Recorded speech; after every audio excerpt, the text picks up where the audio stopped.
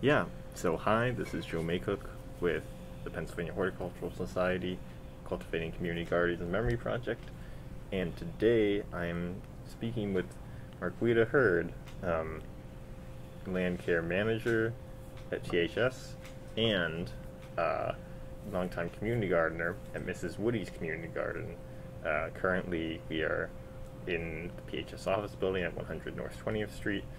We were just visiting at Mrs. Woody's Community Garden, and also many of the other gardens that Marquita has worked with, and the East Park Revitalization Alliance, and EPRA, and also in PHS still, and just as a community gardener. 3 hats. Okay.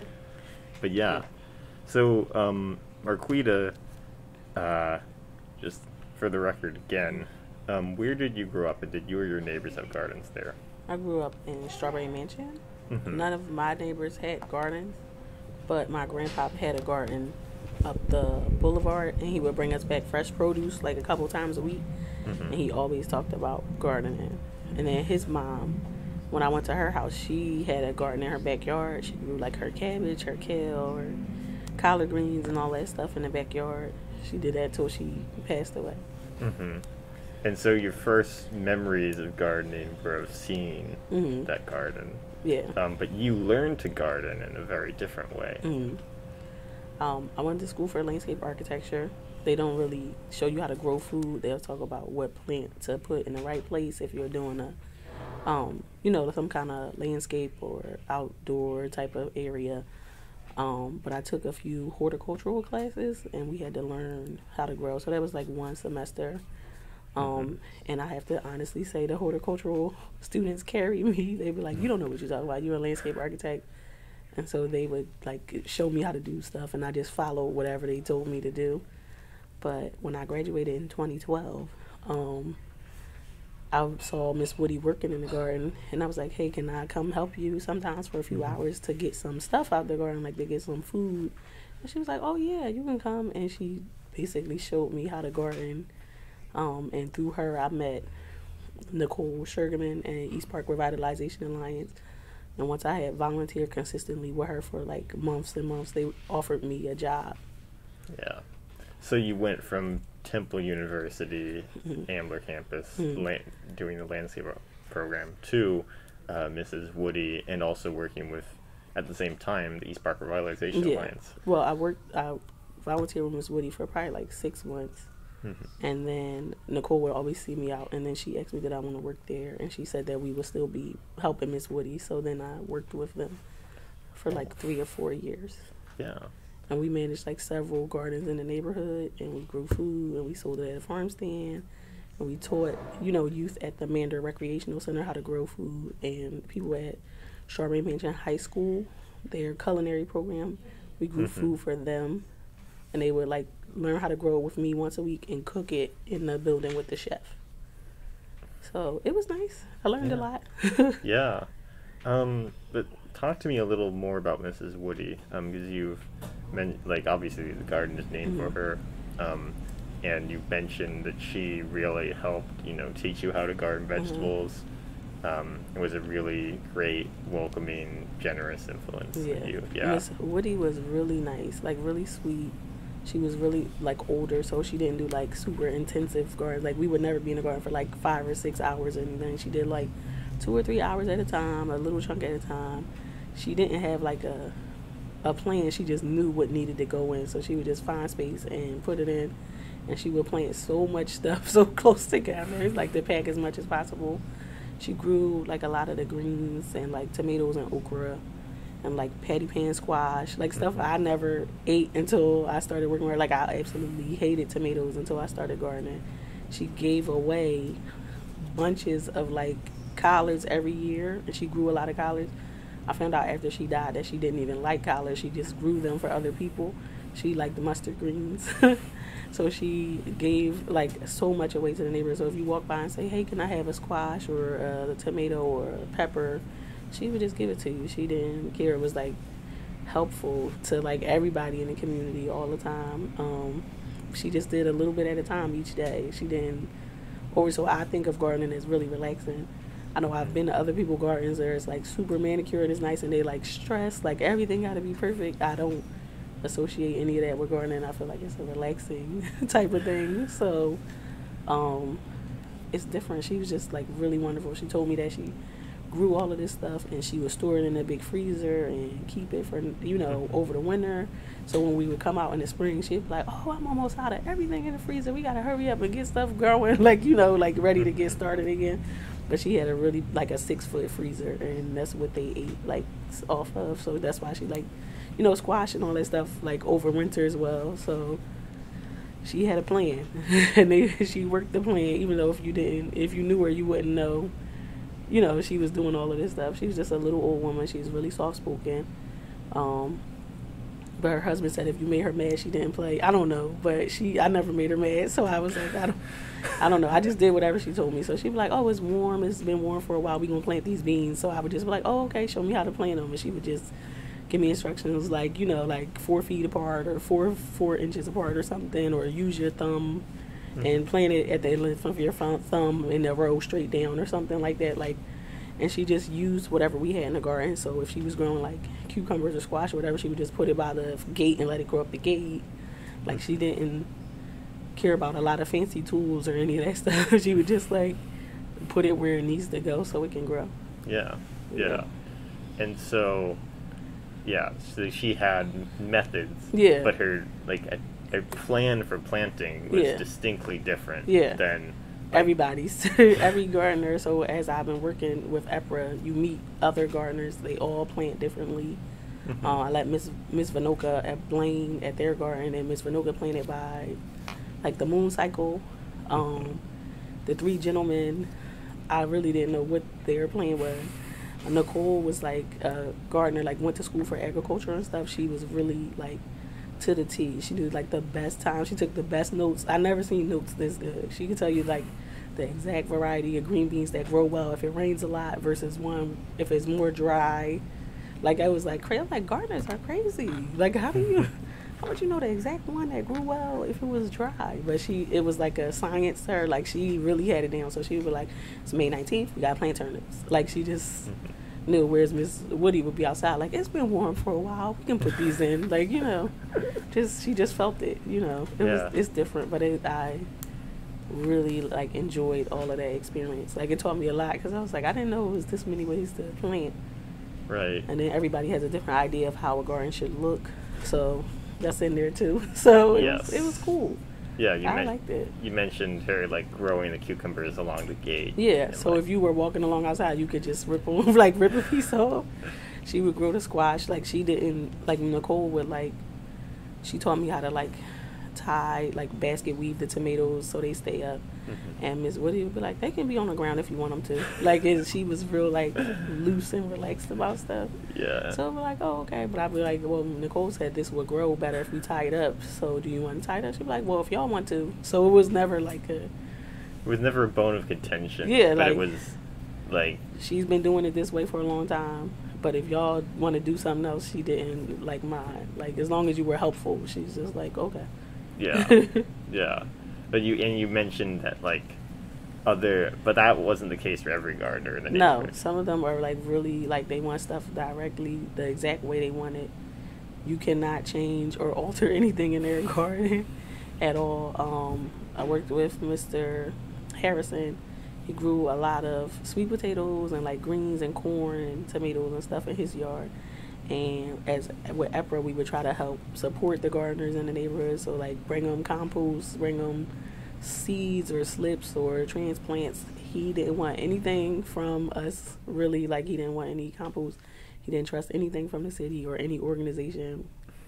He had gotten something from the city before when they were giving it away, and he said it made him sick for like a while, so he didn't trust anything. So the only thing we could give him was like sweet potato slips, and that was all he would take from us.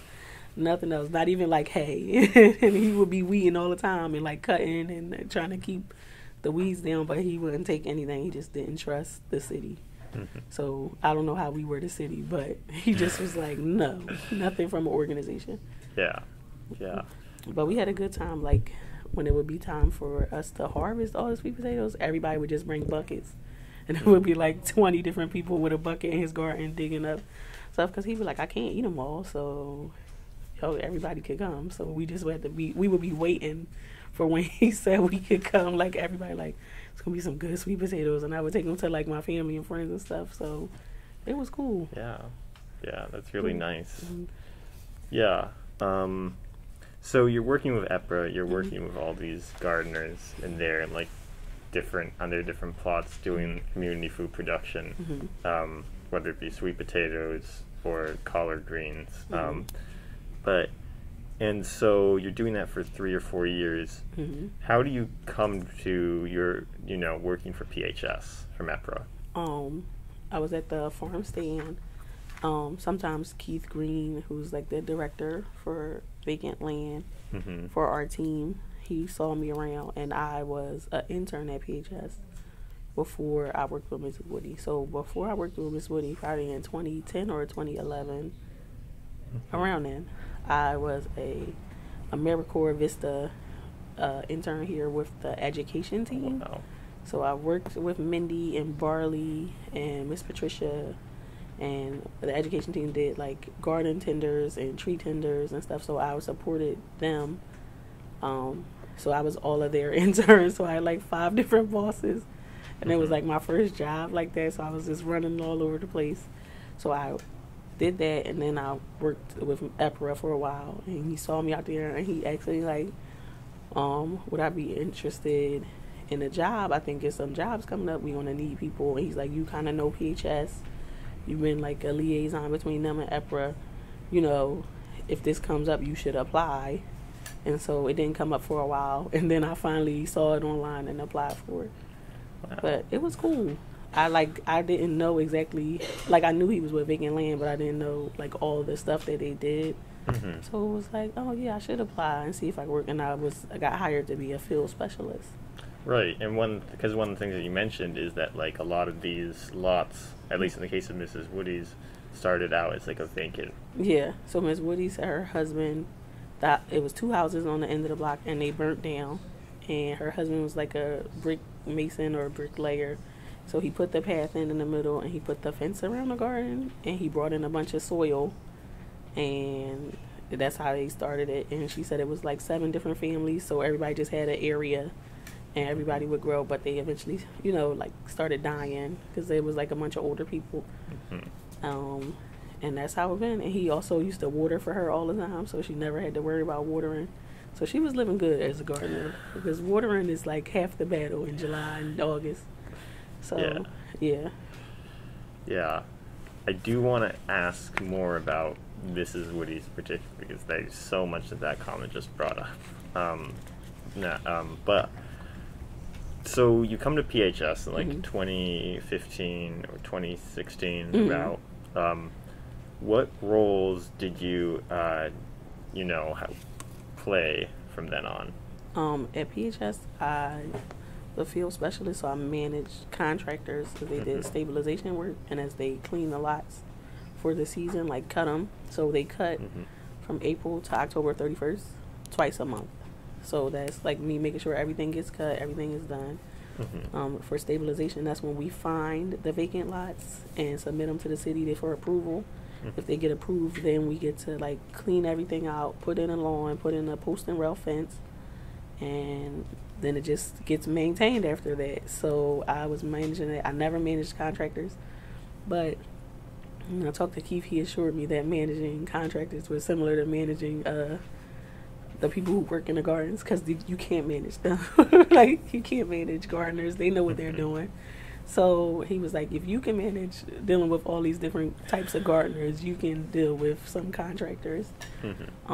So I worked with him doing that, learned everything. Like, it was a lot of process, and it was a big change going from working outside all the time to working in the office sometimes. It was just different because, PHS has like a lot of processes, systems, everything, and I wasn't used to like any of that working with EPRA, so it was a big shock. So and then working at the flower show, working with garden tenders, I still teach sometimes at tree tenders, like tell them about what vacant land is and what we do. Sometimes I was helping Sally with garden tenders or Green City teachers if she needed like help with something or portions. I would do garden design with her, like how to set stuff up. So if you have a lot and you wanted to make a garden, what would you do? What would you look for? And just talk to them about, having a water source, how much light you get, what you could grow, growing in beds or grow, versus growing in the ground, and like how they would set stuff up. And so I did that for a few years and got like way better at managing contractors. And then my current position is Community Landcare Manager. I manage 19 community groups, so nonprofits that work in their area. They identify lots up to like 200 or 250 that they want to clean as a way to make their neighborhood beautiful. And a lot of these groups already do that. They just don't get paid for it. Like they were doing it for free. So say you have to clean up the lots and cut them twice a month. One in the first half of the month, one in the second half of the month for 10 months every year. We approve their list. We submit it to the city, make sure, they're okay with everything because they get paid from the city. So basically we monitor them, manage them, and it's a economic development tool because they hire guys right from their neighborhood if they're going to clean their neighborhood. They also, they use that money to run other programs. So like EPRA used to have a group that cleaned Strawberry Mansion, and they would use that to fund their after school program or fund, the stuff that they did for the summer camp. Right. So it's a way to build and have more programs in the community. They also develop, as in like they start with maybe 3 guys and a weed whacker. We tell them like, this is what you need, this is what you got to do, help them develop it in a business, and then maybe they can go into Philadelphia Landcare, which is more the ones with the fences. So Community Landcare, we cut lots with no fence. It's just a loose vacant lot, and it hasn't been treated with the stabilization process. So the stabilization process, of course, makes everything like flat and the grass is nice. We do all the rough lots. So like, whatever condition it is where the lot fell down, like when the house fell down and they just let it grow and it's weedy, they come in and cut those, which is, rougher than the regular land care lots. But there's 19 different groups, all different areas from like, from Mount Airy all the way over to like Southwest. So I drive all over the city checking on stuff. They come in classes so they can learn different stuff, like so they can develop as a group. So we did equipment maintenance class recently, so they learned how to manage their weed whackers, mowers, and everything. So if you took the class, you learn like you can take care of 90% of the stuff on your equipment yourself. So it saves them from having to pay a shop to do it. It saves them, just time, so they can have their equipment up and running and keep it running for longer. We did how to bid. So like if it's something like, we also do debris removals. They learn, like if you go out and see certain stuff, how much would that cost, submit the cost so that they could, add that to the things they're doing to bring in more money. And the whole thing is that they're cleaning their neighborhood, which they already have pride in. They already love it. They already know the people there, so they're providing a service. They start a business and then they just take their business and just keep growing the business over time. You just kind of help people start with that. Yeah, but I like working here because they use our lots to like start more gardens, of course, and they also use it as like a way to connect with their neighbors. They end up having parties. I get invited to a lot of block parties because I clean the lots like this. I think people don't realize a lot of older people in Philadelphia pay to get these lots cleaned. So it'll be an older lady that's like 80. She lives next door to a lot. She's paying her sister's cousin, whoever, who has a weed whacker, to come once or twice a month to clean it. But at 80, you're on a fixed income. I would prefer if we were cleaning or cutting it, for them, because it saves them a lot of money, and a lot of them don't have it. It's just they don't want to live in an unsafe, environment that's not clean. So I am very proud of us doing that service. Yeah. You were talking about older people, but you also mentioned summer camp. Yeah. And you've talked before. You were just talking with me about working with high school kids and whatnot. So could you talk a little bit more about that experience? And So at East Park Revitalization Alliance at EPRA, they had a lot of ties to the summer camp. They helped fund some of it and like some of the events and everything. So for the summer camp and the after school program at Mander Rec Center, we would teach the kids how to grow. So they would come out like once a week and go to the garden on 32nd and Ridge, and they would like, learn how to grow stuff, learn how to plant, and we would take whatever we harvest back and like clean it and cook it and make something like once a week. So the kids were really excited about it. Like they really love, like, and the first thing you always grow with kids is like radishes, because they're like the quickest thing to come up. So they would grow stuff like, oh, well, we gonna eat it, we gonna try it, and they get introduced to like how things grow. A lot of kids don't know where our food comes from. Like in your mind you say, oh, it comes from a farm, but like what do a farm look like? How does it work? So people will think like worms or something is disgusting. It's like, you need these, it's okay. When we did that a lot. We also worked at the Strawberry Mansion High School. They had a culinary class every Monday. We would go out with their culinary teacher with the kids. Each class showed them about growing. We would grow stuff, harvest stuff, and they had this really loud teacher. He was like, growing your own food is like printing money, but he would scream it like every class. But if you were a chef at a restaurant, it really is like printing your own money, because how much is arugula really? So it's like, like, yeah, this is like printing money. So he taught the kids that. A lot of the kids signed up to go work for Philadelphia Youth Network, which is PYN, and so they helped us over the summer. So it was me and like 10 to 12 kids every day for 6 weeks, and I did that 2 years in a row, and it was crazy.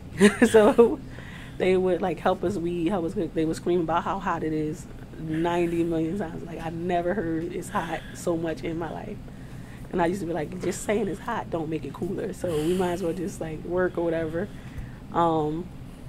We would teach them stuff, teach them how to grow, like how to manage stuff. And it was a lot of help for the gardens, because you can weed faster, work faster, everything. Like stuff that would take me hours would take us like 30 minutes, because it would just be so many people. We started splitting them up into 2 groups. And since it was like 7 different lots we worked on, 7 different gardens, like I could just take half to one and half to the other. We would finish like in like 2 or 3 hours, stuff that would take us like a day and a half. So it was helpful, and it was crazy, because high schoolers are like the worst. like it's like herding cats. Like you got to keep them focused, keep them on task. Somebody gonna wander off. Somebody can't take it today. It's too much. They just stressed out. But it was a good experience. And then when it would rain or something, we would do like, I would teach them how to like pickle or how to grow stuff. Towards the end of their 6 weeks, we took them to the church, because they had a computer lab, and we redid everybody's resume or made them one if they never had one. So that way, they could get more jobs, because they're like 14 or 15. A lot of kids are low income, like they're right from the neighborhood or whatever. So it was a way for them to like start getting used to work, start getting used to going out there, trying, apply. They were really happy with the resumes. Like even when we made pickles and stuff, they liked that stuff too. They really liked working at the farm stand, like selling the food, because they got to see like, all right, I grew this, what did I grow this for? And you see like a lot of families coming and getting food, and it's like, oh, like it connected all the dots. But it was hard every other day, but the farm stand days, so because like on the farm stand days, they kind of appreciated what we did, but every other day was like, it's too hot to do this. I don't know how you do this. How do you do this all day? And one of the craziest things is when I worked with them at the school, in the high school, at the culinary class, they were like, you get paid to do this? You just do this for fun? Like, child, ain't nobody working with y'all for free. Y'all are monsters. I once left my phone out on the table, and they all friended me on Instagram, and I had to go find everybody and erase them, like, because I want to lose my job for being friends with like the kids at high school. Like, I was like, what kind of monsters? Like who would do this? So they were fun, and it was like crazy. Right. And it was a good experience. We got to plant trees around the school. They had an event where the eagles came out to the garden, so we made like pita chips and different kinds of dips, with food from the garden for the eagles. So it was like cool. Yeah. It just was kids. Now I see how you're getting invited to all those block parties. I get invited to the block parties because I like, if I meet people in the community doesn't believe the city is going to do a lot of stuff they said they're going to do. A lot of our neighborhoods have been in, not been taken care of for 50 plus years. So if I say like, all right, I'm going to add this to the list, somebody's going to come out, start cleaning it, blah, blah, blah, blah, blah. And they're like, oh, whatever, blah, blah, like, we'll see. And then the guys come out in the next 2 weeks and start cleaning. It's like, oh, this my girl now. Like, so now I'm cool. And then they tell like 50 other people, so my phone number is all throughout the whole city. I'm over it. But it's for a good reason, because they'll be like, oh, I got your number from such and such. She said you could get this lot cleaned up. I'm like, who? Who? like I don't know who's giving my number out, but somebody has put my number on a list of numbers that old people need. And so they definitely call me and be like, I'm the block captain. We got these lots. They weren't cut or clean. Can you come out or whatever? So it's mostly customer service. With everybody in the whole city is the customer. And you driving a lot. Yeah, I drive like 7 hours a day is a minimum. Wow. Yeah. Wow. It's a lot.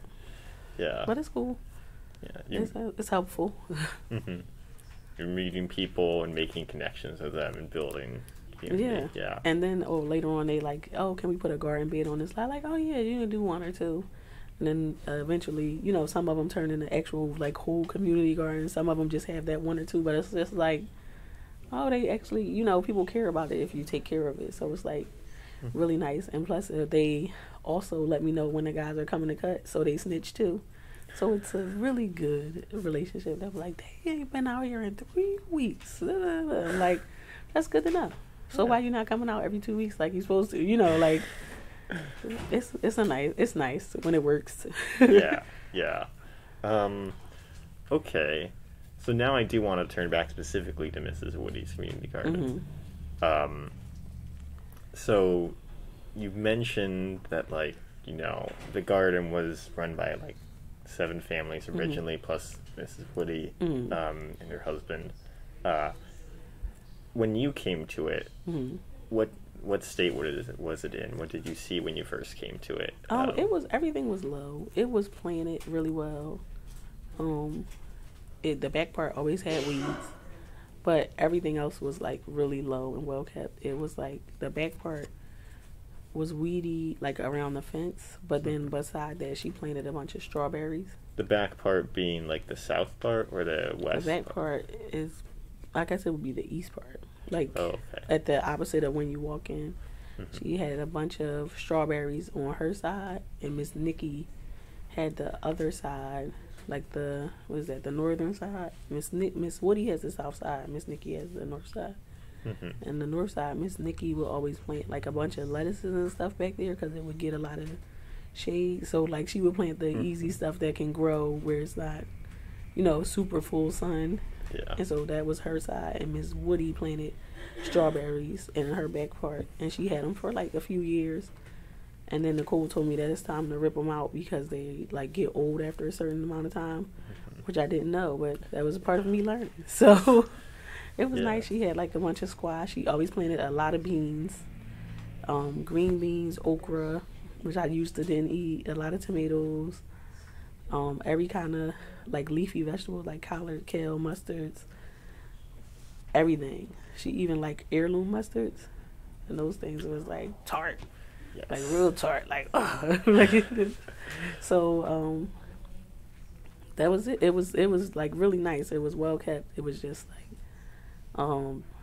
it was them two, and they would just come out and do a little bit every day or every other day. 2 hours or whatever. They never was out for 92 hours because they were older. Miss Nikki had to be 50 or 50 something when I met her, and Miss Woody was in her 70s. And Miss Nikki said she learned a lot of stuff from Miss Woody too. So I was like, oh, she just teaching all of us? Because I was like, okay, everybody who come here got to learn from Miss Woody. So yeah, it was she was really nice, and she would just be like, oh, plant these here, plant those. She just told me what to do. I didn't know. I didn't even know what half of the foods or vegetables was when she would tell me what's this? Okra. Oh, I don't know what that is. And I think you said she didn't even. Yeah, you said she didn't even like collard greens. Yeah, she didn't. She didn't like collard greens at all. But she planted rows and rows of them, and she would give them away to everybody. She only liked mustard greens. So I was like, that's the nicest thing I ever heard. But if people would walk by and say, hey, can I have a pepper or something, she would give it to them. She invited everybody into the garden. Mm-hmm. She never told nobody oh no, you can't come in. She would even let kids come in. She didn't really care. She just was she would give away so much food, and I'm oh, we should have been counting or paying attention to it because she just gave it away to anybody. If you walk past and be like, oh, what's these? She'd be like, oh, those are beans. Like if she grew, you know, cucumbers going up the fence on the Burke Street side, you ripped them off, she'd be like, that's good. They'll keep growing now. Like she didn't think like keep everything. She'd be like, I can't eat all of this myself, so take whatever you want. So that's how I got in the garden. I was like, I'll volunteer to get some food. And then she just was giving out food to everybody anyway. So it was just like, oh, okay. Yeah. Okay. And so now, obviously, things have changed. I remember, well, there was an article in WHYY in April 2021, actually, where you talked about picking up seedlings from the seedling distribution for the garden. Yes. But more importantly, I was just there. I mean, more recently, I was just there with you and saw what you've been working on. So what are your roles in the current garden, and who else is involved? It's me, and it's Mr. Malik. And I don't know Mr. Malik's last name, but Mr. Malik is like our neighborhood. What is it? He catches all the animals that people don't want. So he catches like raccoons and stuff. We had a groundhog in there one year. He caught that for me because I didn't think we could have a groundhog because our garden is in the city, but it was eating all of our kale and stuff, so we couldn't really grow anything. Yeah. So it was a terror. So he caught it for us and kicked it out. So Malik has some of the beds that belong to Miss Nikki on the north side of the garden. And he always brings stuff and just puts stuff in. And I have Miss Woody's side, like planting into the ground. So over the next month, I hope to just like clean everything out, get everything in. I'm supposed to actually pick up plants from, you know, some transplants today so I can get some in. And then just like keep going and keep giving stuff out. So once people know you in there and it's like clean and like everything is growing, they just start asking you for stuff again. So the cycle will continue. Yeah, you have like the east and south side. Yeah. Yeah. You also mentioned, I think, that your son is involved. Yeah, so my son has been helping me since I've been working in the garden because, you know, just bring him with you if you're going out, and so he can run around and stuff. So I usually let him do the front part where he plant flowers in the front for Miss Woody, like a little strip where we just put a bunch of flowers and stuff. And so that is what he considers his side. He's really good at digging holes, so he digs the stuff and put it in there. But I would tell him that's his area and my area is the rest. So he's always like, my area looks way better than yours. Like, I've been feeding you with actual food out of this garden, and you planted 2 things, and you know now you're just a professional gardener. I gave him some sunflower seeds one year to put in, and I gave him like popsicle sticks. Like, you got to put a stick where you put the seeds so I can know where you put them, and he never put the sticks down. So every year we get random sunflower seeds just plant anywhere, so I just work around them. He also did the junior flower show at his school, and he planted like 1 bean in a cup and got a like blue ribbon, and he told me like, you never got a ribbon, like you're not even a good gardener. I'm like, just like what kind of monster? I've been feeding you for years, like you ate everything I grew, but you're a better gardener than me for this 1 bean in a cup. I couldn't believe it. He put the ribbon on the refrigerator, everything. Like, it was a slap in the face. But it was nice. It's nice that he's interested in it. It's nice that he knows some of the stuff that I do, and he knows how to grow things. So whenever he does anything with growing at school, they're like, he's really good at this. But he doesn't really care to do it unless I like make him do it now because he's 11. But we've been doing this probably since he was like 2. Yeah. Yeah, so yeah, it's been a long time. Yeah. But so the butterfly bush, like that's in the southeast corner, like his area. Yeah. But like the strawberries and stuff, and you know the raised bed, that's like, yeah, more yours. Okay, but so, oh man, I guess I want to go from there actually. A little bit more to the relationship between the garden and the neighborhood, because you mentioned like Mrs. Woody's kind of community relationship where it's like anybody can come in just to get food. In the April 2021 article, again WHYY, about the seedling distribution, you mentioned that the garden offers healthy options to people in the neighborhood, and obviously you also mentioned with like the kids that like that they would see at the farm stand the literal fruits of their labor, like, and that interaction. But so now May 2022, why do you feel like the garden is important? Because it provides like an opportunity for healthy food. So in that neighborhood, before, a few years ago, we only had a Save-A-Lot. Now I think if you go further down, we have an Aldi, but we don't have a lot of healthy food options. So I felt like, everything the gardeners were doing and just giving away food and like even getting, sweet potatoes from Mr. Harrison and everything helped everybody. Like, it's a lower income community. And as much as everybody, will act like they always have money and always have it, I worked at the school and the after school program and, the elementary school. A lot of people don't. So I really think having healthy, safe food for a low cost or no cost is like super helpful to like a lot of moms and a lot of people in the neighborhood. Like, it's like a real family neighborhood. You see little kids walking around all the time. At one time it was like 3 different schools in like a 4-block radius. So it's like, it's a lot of kids around here. So everybody should have access to like, food, fresh food. Yeah, and the last time I was at the Aldi in my neighborhood, they definitely did not have collard greens or mustard greens. Yeah. So I think that most people and Mrs. Woody would have been. They would be really offended that they don't have stuff that we eat all the time. And it's like I think it's more like a cultural thing. Like, she would grow like beans, and I remember growing up we always ate like beans and rice or something like that, or like okra and tomatoes. So it's like stuff that is like, to us, like a lot of like the people in the neighborhood came up here from down south, so they know how to grow, and they grow the stuff particularly that we like to eat. So it's like, oh yeah, I like like doing this. Like, even the stuff that I didn't like eating, once you learn how to grow it and learn how to cook it, you really like it. And working with older people, they'll tell you exactly how to make this with this and this and use these seasonings. So it's like, oh, this is good. Okay. So the gardening also is like, it's partly about getting healthy food options, and it's also partly about like a cultural education. Yeah. Because a lot of the kids at the after school program, when they would try like, like turnips or turnip greens or something, stuff that they don't get to eat every day, they would tell their mom, and their mom would be like, well, how you make this? Because he came home talking about eating turnips. And they'd be like, oh yeah, you could make it like this, you could saute it like this, or you can make the greens like this. So it's like, keeping some of that stuff going. Yeah, it's really cool. Okay, I want to ask at this point, you've given a lot of really great stories about the community garden, but I wanted to ask if you had any others that you'd like to share. For the community gardens? Well, for just about Mrs. Woody's in particular, but also the community gardens, because you worked with. You remain obviously involved with all of those in Strawberry Mansion, but you also worked with them more directly, like specifically with Epra. So, yeah. For Miss Woody's garden, after she passed, we had like a Miss Woody Day. So you had the neighborhood, like they had a block party, and we cleaned up the block. Like, the garden was all like good. We let people come in. We had guys playing like instruments that he made, like handmade instruments.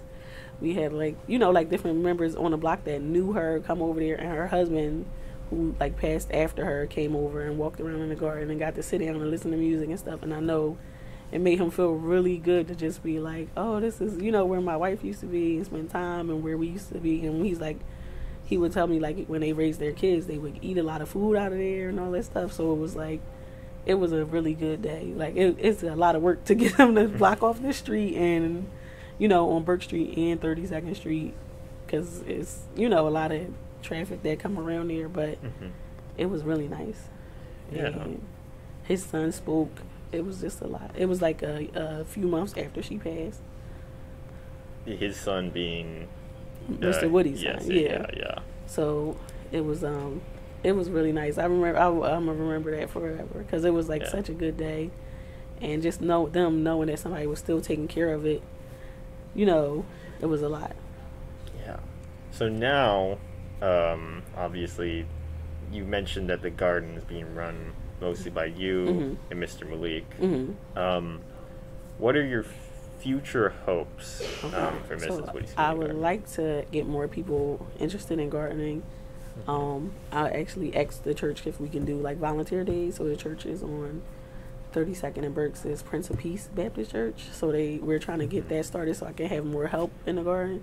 And this is the same church that you use the computers for? Yeah, So, at yes. EPRA, yeah. Prince of Peace, got it. So they have people come out just so I can have more help. And also just like have it more like cleaned up. Like it's like the fence is really old. I would like to get that fixed, and then just like keep gardening, keep it, and find more people interested so that it'll keep going. Right, because that fence was installed in the 1980s. Yeah, right. So it's really old. Yeah.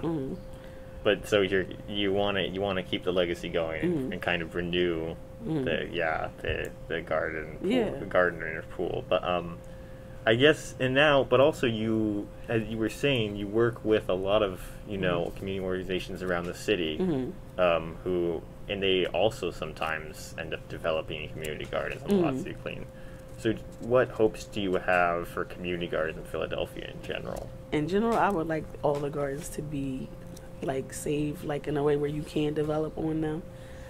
So I grew up in that neighborhood. We have, like, Fairmount Park is, like, if I lived on 32nd Street, the park is on 33rd Street. So I had access to a lot of green spaces as a kid. And it's a lot of development in Philly right now. I feel like one day there will be, like, very few places to go except that park. So I feel like we need to save all of the gardens and all the green spaces, even if they're just, like, some of the lots you just save as a green space. Because I feel like as we develop more, it's going to be less and less until it's almost none.